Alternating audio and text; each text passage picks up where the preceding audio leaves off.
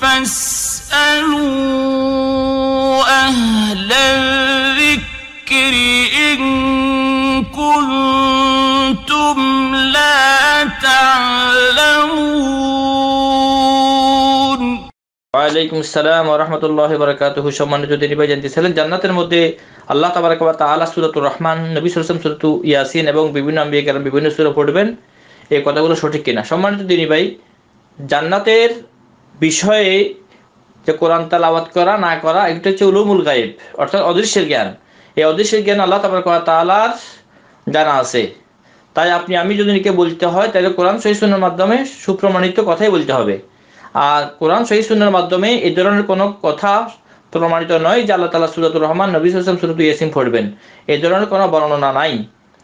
এই বিষয়ের উপরে সৌদি আরবের সবচেয়ে বড় ফতোয়া বিভাগ ওলামা উল্লাজনাত দায়েমা, উনাদের ফতোয়া লাজনাতুদ দায়েমা ৪র্থ নম্বর খণ্ডের ৩১৮ নম্বর পৃষ্ঠাতে উনারা উল্লেখ করেন, লাম ইয়াজবুত ফি কিরাআতির রহমান জাল্লা জালালুহু আল কোরআন আলা ইবাদি ফিল জান্নাহ হাদিস। কোনো হাদিস নাই রাসূল আল্লাহ তাবারাক ওয়া তাআলা সূরাতুর রহমান জান্নাতে পড়বেন মর্মে কোনো হাদিস নাই। তাই এগুলা বলা এবং এটাকে নিষেধ করা, অর্থাৎ পড়বে বলা না পড়বে বলা, এই ব্যাপারে আমাদের কি থাকতে হবে? চুপ থাকতে হবে। এই ব্যাপারে আমরা সুনির্দিষ্ট করে পড়তে পারে পড়বে এটা বলতে পারবো না, পড়বে না সেটা বলতে পারবো না। এই ব্যাপারে আমাদের দায়িত্ব হচ্ছে আমরা চুপ থাকবো। তবে এই কথা সঠিক যে সহিহ তিরমিজির মধ্যে 2914 নম্বর আয়াতের মধ্যে হাদিসের মধ্যে আছে, আব্দুল্লাহ ইবনে আমর রাদিয়াল্লাহু তাআলা আনহুমা থেকে বর্ণিত, নবী সাল্লাল্লাহু আলাইহি ওয়াসাল্লাম ইরশাদ করেন, ইউকালু লিসাহিবিল কোরআন ইকরা ওয়ারতাকি ওয়ারাতিল কামা কুনতা তুরাতিলু ফিদ দুনিয়া।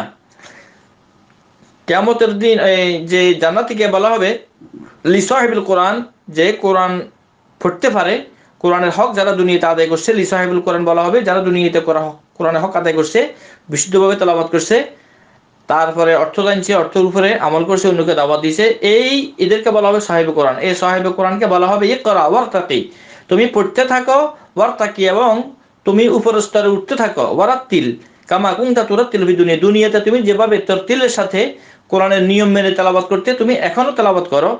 ফাইনা মানজিলাতাকা ইনদা আখিরা আয়াতিন তাকরাউ বিহা, তোমার যে মর্যাদা হবে, তোমার সম্মান হবে ওই স্তরে যেখানে তুমি শেষ আয়াত পড়বে।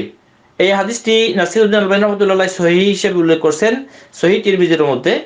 তাইলে এতটুকু আমরা বলতে পারি যে জান্নাতি যে কোরআনের হক আদায় করবে, যিনি সাহিবে কোরআন, তাকে বলা হবে যে তুমি কোরআনের আয়াত পড়তে থাকো আর উপরে উন্নীত করতে থাকো। আশা করি বিষয়টা বুঝতে পারছেন। বাকি আল্লাহ আলম ইসাব। আসসালামু আলাইকুম ওয়া রাহমাতুল্লাহি ওয়া বারাকাতুহু।